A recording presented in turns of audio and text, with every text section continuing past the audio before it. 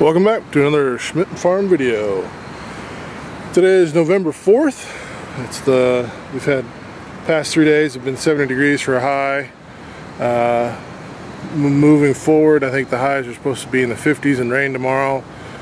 Probably the last 70s we'll see for the year, for the winter, for the season. So we're putting candy boards on today. So what you see is I've made this is a 1.25 inch deep with number 4 hardware mesh on it. This does not have a hole in it, and I'll show you why in a minute. So we'll pop the top off the hive and get to work here. I've already done my other 2 hives.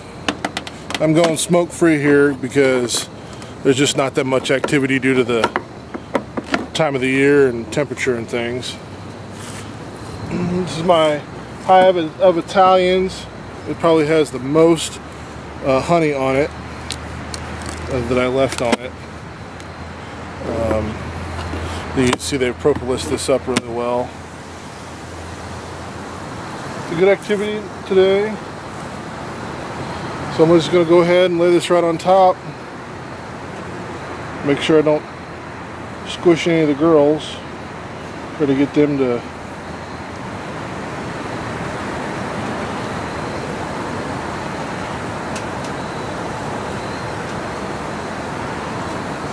and then what I'm going to do is I'm going to put 2 layers of, or a layer of paper towels down, and I've got these half-size jobs, so I can put a layer down like this and it almost covers the complete top. And I have my bucket. I mixed up 25 pounds of sugar with a quart of apple cider vinegar mixed in thirds so I could get a decent mix, even mix, mixed with a paint mixer. I have a large drill that I can do that with. If you're going to just try it with a cordless, I started with my cordless, but I tell you what, I wore my wrist out in a hurry, so I switched to my larger whole hog, and that was a lot easier. So the reason why I'm not putting any, I don't have a hole on the top of, in this frame, is because on these hives, the outer cover is peeled, and in my outer cover I have a hole. You see that? So that acts as my winter top entrance, if you will. You know, this will have a standard inner cover on top that they can climb up through. I'm choosing not, I'm putting this all on here wet.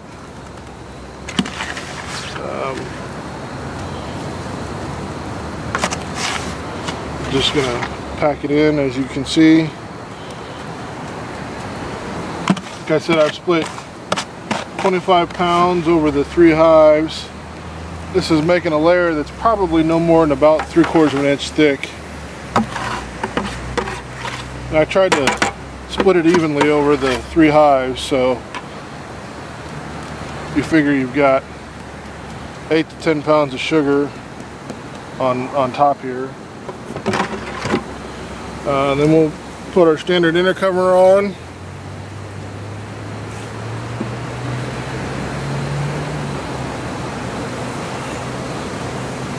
That has a hole in the middle, and then the outer cover, telescoping cover, sits down like so, and they can eat up through there and get to that. I'm going to change the camera around and show you a different angle. So my middle hive here, I still need to put an introducer on it. I get the introducers on my other ones. But you can see that's more of a standard candy board with a small hole in the entrance there, and it has just an inner cover with a flat top on it, just like you would expect a telescoping cover to have. They've propolis this is a piece of concrete backer board as a top so it doesn't rot. And they've propolis that up to the inner cover really well, so I generally don't separate the two, so I know that's sealed well. And then I'll probably wrap this hive in some well, they call it tar paper to help seal it up over the winter. And that's my hive of Carolinas that came from Dayton. They're probably my weakest hive. This was my swarm capture. They're doing fairly well. They had more honey than the Carolinas, and then my Italians are doing the best here. You see I have them on 3 mediums over winter instead of the 2 deeps. Normally I overwinter with a deep and 2 mediums, but that hasn't been real successful up here. I'm in Peoria area, so central Midwest. That hasn't been the most successful the past couple of years, so this year we're trying the double deeps, trying to leave them with some good weight. The candy boards are new this year, so hopefully that'll help them out, and we'll have some bees come spring. So thanks for tuning in for another episode of Schmidt Farm.